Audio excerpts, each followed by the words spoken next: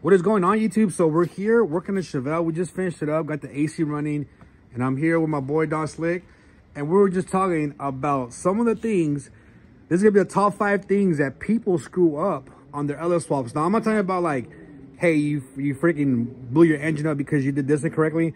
I'm talking about you went to YouTube University, you watched the videos, you did everything yourself, you got the wiring stuff, you got it running, the LS swap runs. But this is the top 5 things that people do that causes some issues down the road. All right, guys, so we're gonna start off the list with number 5. Number 5 is the brake switch. Yes, the brake switch. Now, what happens if you don't hook up your brake switch? And this is talking about if you have an automatic transmissions and newer ones with a torque converter clutch. So if you run like a 4L80E, 4L60E, and you don't hook up your brake switch correctly, what happens is your torque converter clutch either doesn't engage, it doesn't disengage. And when you're driving, the car just starts running funny. It shifts funny. And most of it's because your torque converter clutch is being engaged and it's not disengaging because it doesn't see this correct signal. Now, there is different ways to hook it up. So it depends if you have a Phytech system or an OEM or if you're running a Holley Terminator X. But either way, a lot of people, after they're done with a swap, they want to drive in. The first thing they do is just jump on it and take off and forget to do the little things like the brake switch. All right, the number 4 spot going to go to the fuel system, which people mess up quite a lot. All right, so you can actually get your vehicle running and have some issues in your fuel system. Like, for example, you have the incorrect regulator. Like, let's say you're using a Corvette style fuel filter regulator. You're running a huge fuel pump. You should only use that with a fuel pump that flows less than 255 liters per hour. But other things too is if you're running an external fuel pump, you want to run at least 100 micron filter to protect that fuel pump. So it'll go from your fuel tank to your filter to your fuel pump, and then after that you'll have your regulator. And then what kind of filter do you need to protect your injectors? For the injectors, it's going to be a 40 micron. Hold up, guys, we got our numbers mixed up. So if you're running a carburetor, you want to hook up a filter that protects at least to 40 microns. But for fuel injection, you want one that protects to down to 5 to 10 microns, so that way it protects your fuel injectors. Anything bigger than 10 microns could clog up your injectors and cause damage to them. So you guys want to make sure you run the correct filter. Like I said, if you guys don't do it now, yeah, your shit's gonna fucking run. You're gonna drive it like crazy. And then all of a sudden, like in a couple months, you have issues with your injectors sticking open. They're getting clogged up. You have issues with your fuel pump getting clogged up, all because you didn't run the correct filters that you need to run to protect your fuel pump and your fuel injectors.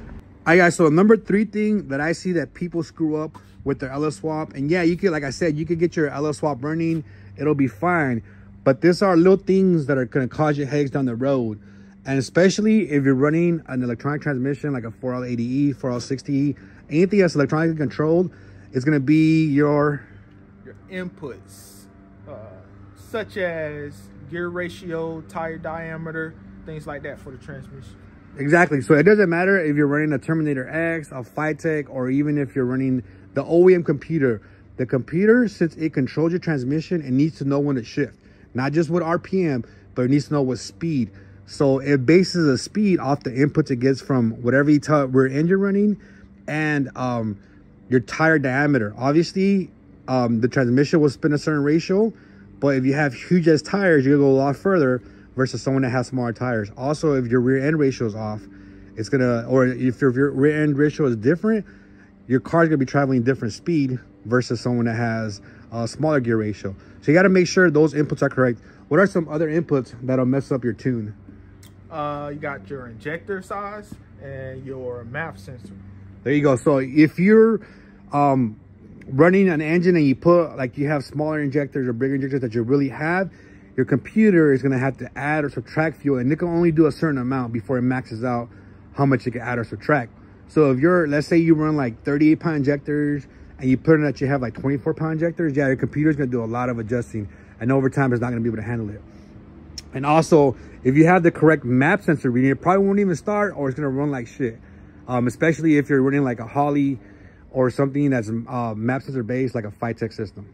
So with that being said, now we're going to go over to number 2. So number 2, I know I've covered it before, but that's definitely the cooling system. So some of the big things that I see, and like I said, guys, this is a list of stuff people screw up, and then down the road, it bites you in the ass. So for example, the steam ports could cause uneven heating in your heads to where you start having air pockets and it causes probably misfires in the front wherever the air is at because it can't dissipate the heat. Other things people screw up is the hoses themselves. When you have two different size hoses, like this is one size and then the cooling pump is a different size, they run one size and then try to use a bigger size and then tighten it down, which eventually down the road will cause a leak. Or they'll try to put like a little spacer, like a little rubber hose in between to clamp over it. Again, guys, that's going to cause a leak down the road, and you're going to have issues. Another thing that causes that people mess up all the time is when they bleed the system.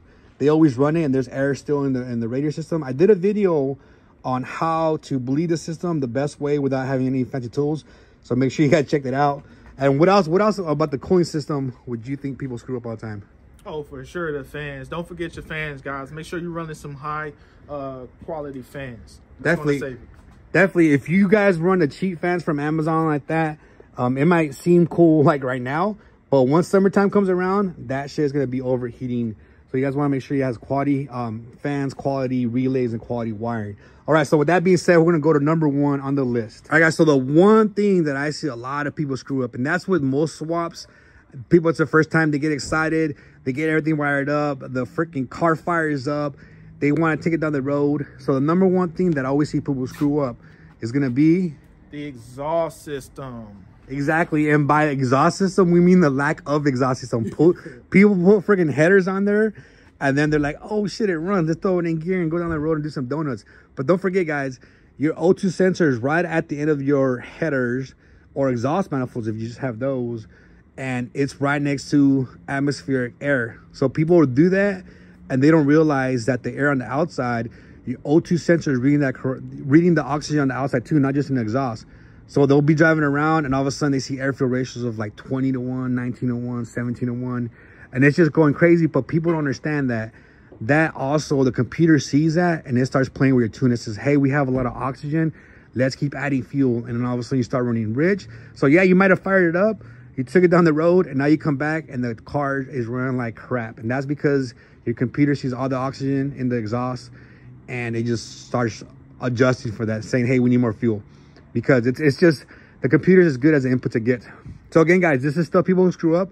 If you guys, what I recommend, what I usually do, as soon as I wire everything up, I run it up, I'll let it idle, I'll adjust the idle, I'll let it idle for like, probably like 10 minutes just to get one heat cycle.